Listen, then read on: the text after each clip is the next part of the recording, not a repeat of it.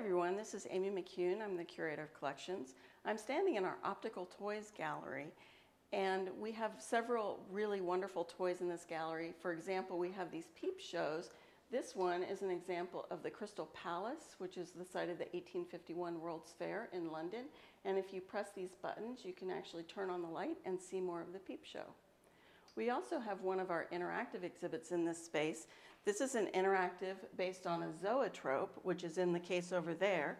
And you can come in and turn the handle and see moving pictures, just as you would in the older zoetrope.